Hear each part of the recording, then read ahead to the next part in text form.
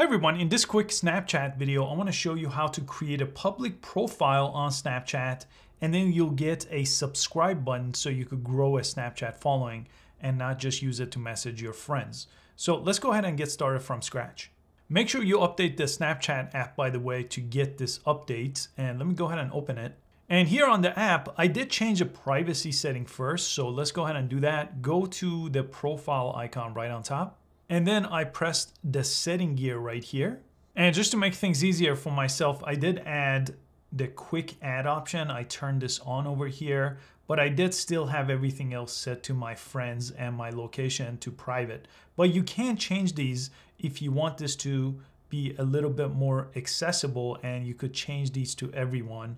And if you're growing a following, that makes sense. So I wanted to point out this privacy option first. Now, to turn this into a public profile, you could either press the three dots and create a public profile from here, or you could just press it over here if it appears for you over here.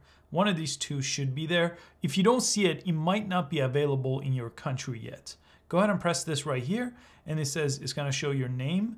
And here it says build your public profile. So let's go ahead and press get started here. And it says, by creating a public profile, you will show your name on any snaps you have ever posted to Spotlight or to Snap Maps, not the regular messages. Any lenses you've made or marked as searchable will also appear on your profile, but you can delete this profile at any time.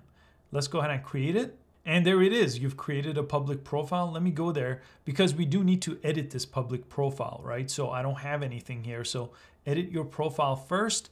Add a profile picture, add text to your bio, and if you want to show your location, do that. And you could hide or show your subscribers count as well. You're gonna get a subscriber icon on your profile here.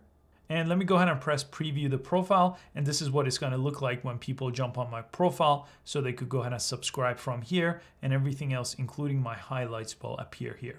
And it's that simple to create a public profile on Snapchat. I hope you found this useful, and I'll see you next time.